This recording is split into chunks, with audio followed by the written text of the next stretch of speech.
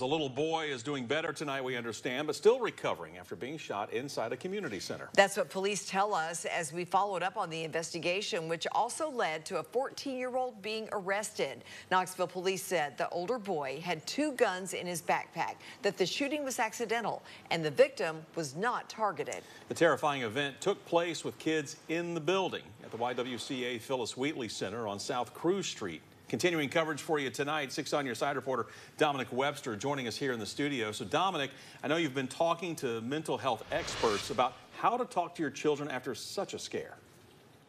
Bo and Lori, yesterday's shooting and the reaction from kids at the YWCA is a reminder for parents to check in on their kids when incidents like this happen. Talking to your children about violence is hard, but how do you talk to them after it happens in a place that's supposed to be safe?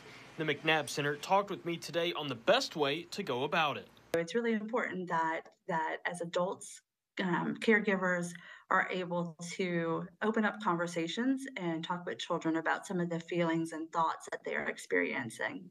The best way to talk with your child is to start the conversation and let them ask questions. Oftentimes, parents, caregivers may wonder if it's okay or if it's appropriate to have those conversations with children.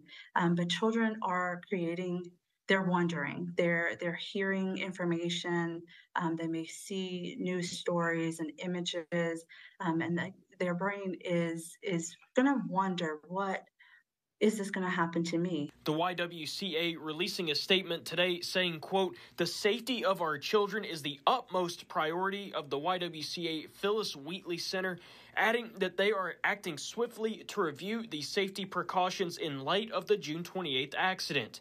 Their findings will determine what kind of changes need to be made. The McNabb Center also says parents should be on the lookout for red flags indicating their kids might need extra help. Children may display their reactions in various ways. Some children may have externalizing behavior.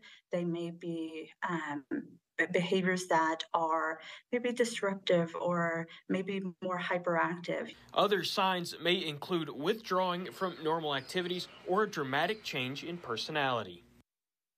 The McNabb Center also says that it is incredibly important to check in on your kids after incidents like this and always to be on the lookout for those red flags.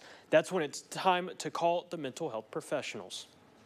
All right, Dominic, thank you. And of course, we're going to keep up with the next steps in this investigation. Yeah, and Dominic mentioned the review underway by the YWCA. Today, we also learned more about what they're looking at.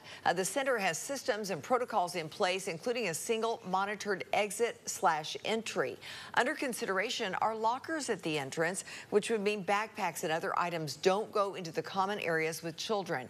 Remember, the guns were found in the suspect's backpack after the shooting. Also, the center is looking at options for metal detector security. The center says it will consult with staff, board of directors, and families, but also communicate with the public on the way forward. And of course, we will keep you posted through that process and the court case coming out of that shooting.